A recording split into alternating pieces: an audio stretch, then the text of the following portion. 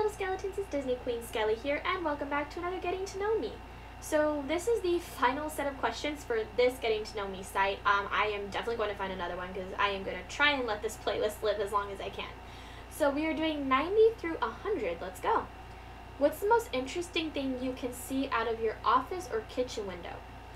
Out of my kitchen, I don't technically have an office, this is my bedroom, but out of my kitchen window, I used to, oh my god, okay, so for now, what I can see out of my own kitchen window is like my garden and my neighbors, that's pretty much it.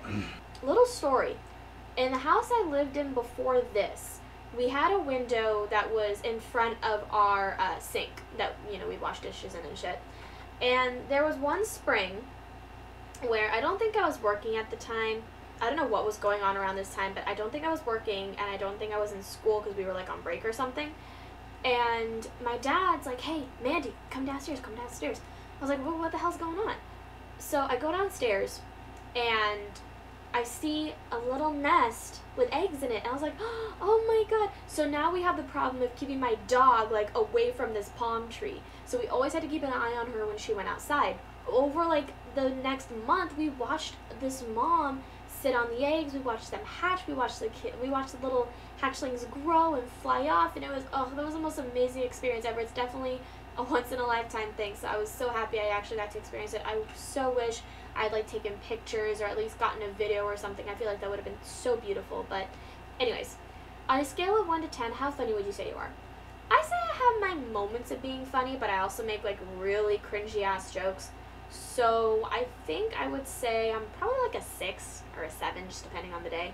Where do you see yourself in 10 years? I see myself in a home with hubby, with my career kind of, you know, starting out, and hopefully my 2 kids. What was your first job? My first job ever was at Target as a cashier, and it was during peak season. If you could join any past or current music group, which would you want to join? I would want to be the first female member of Fall Out Boy. You know, just, I know it's like Fall Out Boy, but I would love to be part of it. How many languages do you speak? I speak English, and I speak broken Spanish. What is your favorite family holiday tradition? On Christmas Eve, we go to my dad's side of the family, and Christmas Day, we go to my mom's. And typically on Christmas Eve, we end up staying like well past midnight, so we get to kind of celebrate Christmas with my dad's side too, like once it first hits. Who is the most intelligent person you know? That would be between my dad and Harley Baby's hubby. If you had to describe yourself as an animal, which one would it be?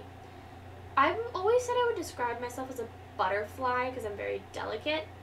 However, I feel like that's really inaccurate because I look delicate and I can act delicate and I can be delicate, but if you push the wrong button, I can also be very fierce. So I would maybe say, like, we'll go with a spider. Small and, in my opinion, adorable, but they can be deadly. Or maybe a snake, something like that. What is one thing you will never do again? I will never, ever, ever, ever, in all my years, ever watch Scary Stories to Tell in the Dark again. Even though I know there's a sequel coming out, because the way that the last movie ended, there was definitely going to be a sequel, but I vowed I would never watch that movie again, even though it's been so tempting. And I also promised myself I would never eat an edible again, and hopefully at the time of this recording, when it's released, I have hopefully kept to that. Who knows you best? That would be between, well, it's 3 people who know me best. Harley Baby, Harley Baby's hubby, and my hubby. They all know me the best because they're the ones that I feel like I can trust the most with who I am, and not what's wrong with me, just but like with me being me. I feel like I can trust them the most.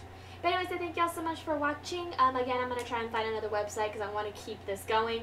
If you want to answer any of these questions for yourself, please let me know in the comment section down below, and I will see you guys tomorrow. Bye, little skeletons. Stay safe, and I love you guys.